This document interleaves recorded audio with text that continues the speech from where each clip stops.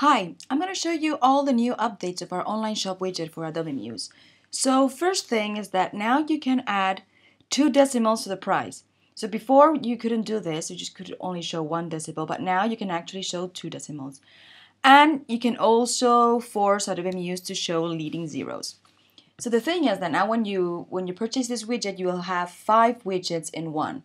I've dragged the 5 widgets into the workspace so we can talk a little bit about each one of them. So the thing is that I'm going to open, okay, so this is, when you download the Muse Online Shop version 4, you'll get these 5 widgets. So the difference among them is that these two are simple products, and in one you can add leading zeros, and there are products where you can add variables like size or different prices or different colors. Just imagine if you have an online shop of, you're selling t-shirts. So you might want to set a different price for colors or for the different sizes. I don't know, whatever. So the next thing is I'm going to open the options here so you can see all the new updates.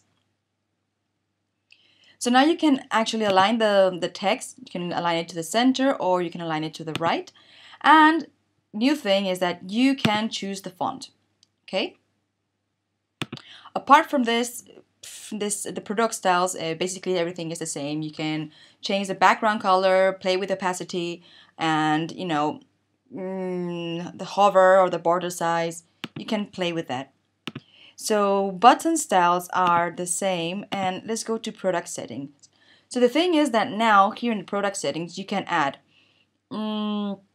tax rate to the different products. So just imagine, like, I don't know, you're selling a cup and it has a 21% tax, but there's another product that has just an 18%. So you can do this individually to every single product, and you can also add the shipping value, individual shipping value. Okay, you can find this in every single widget. All right. If you want to add a total shipping cost, you can do it here in the shopping cart. That, by the way, this shopping cart now is visible and is available in all the pages. You can just drag it and place it in the master page, and it will be available in all pages, and it will remember everything. So here, let's go. Okay, here, if you click on this, then you are adding the total shipping cost. So activate total shipping to disable shipping costs applied to every product. Okay, so if somebody is buying like 4 products, then it will, instead of adding the individual cost, it will be just one cost. So this is what you have to do, just in case. Okay, the other thing is, let's go to the variable so you can see all the attributes. So you'll find the same options in product style, the button style, and the product settings, but you can add this attribute. So product attribute 1, so you can actually name it here however you want. We've put sizes and different prices, and remember you have to click on this so it will be visible. So you can add up to 2 groups, okay? So one group is set to size, but remember you can delete this and you can choose the one that you want. And the next attribute is set to colors. Okay? So this means that once you preview it, let's preview this so you see.